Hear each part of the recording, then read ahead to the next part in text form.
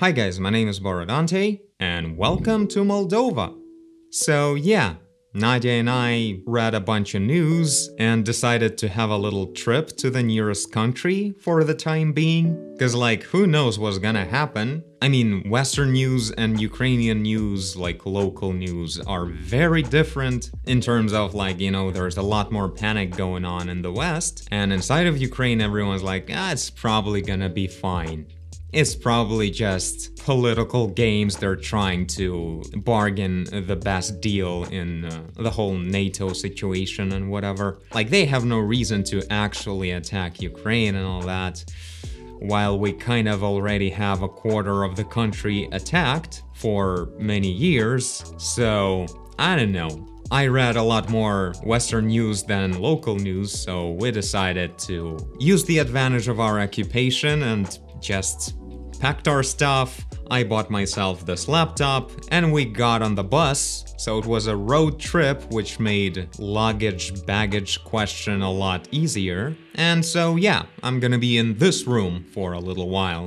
I don't know how long. Hopefully things are gonna improve, or at least at all change within the next several months, because there's a good chance by the time we have to go back, things will be exactly the same way as they are right now. It's something they're really good at, dragging things for many months and years without any progress, so who knows? But so far, I felt like it was really stupid in my position to keep sitting there and hoping for the best, So here we are. Everything's great, I feel great, Nadia feels great, we love the place, we love the country, like no need to pray for us or whatever, the way people love doing on the internet.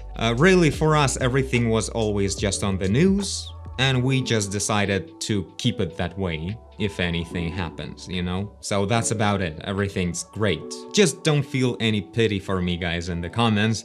That's all I'm asking for. A lot of people kept saying like, oh, you look stressed out, you look sick or anything, lately. It's probably just because you guys read the news. I feel great and I lost a lot of weight, but I started doing that since the beginning of fall, because Nadia and I switched to a much healthier diet. And now I don't feel the huge necessity to pack my body with a lot of food every evening, because that food is not full of sugar and fat. That's about it on that part.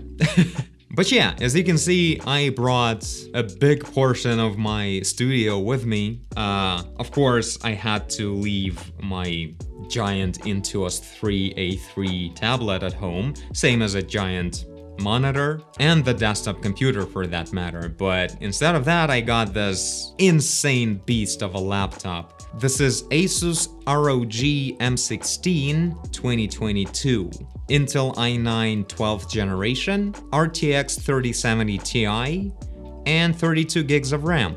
This thing is faster than my desktop computer in absolutely everything. This is crazy, it's so fast. Editing the last Overpaint video was incredible. I actually got to be as fast with the editing reflexes as I am fast, not as a computer is fast. Like, no delays, no anything at all. That's the kind of speed I haven't felt for a while since I switched to 4K video in general. Because of this high resolution video, plus it's combined with another 4K video with this masking effect that is actually pretty expensive for performance as well.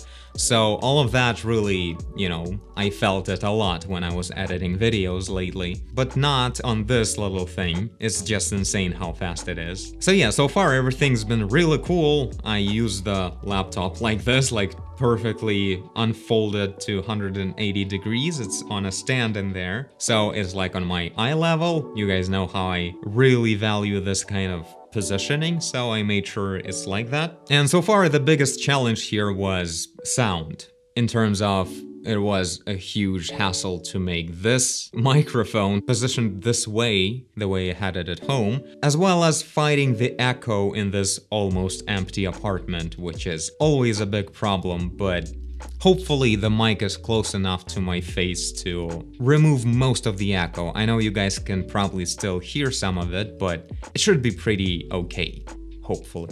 So yeah, it's been quite a busy week.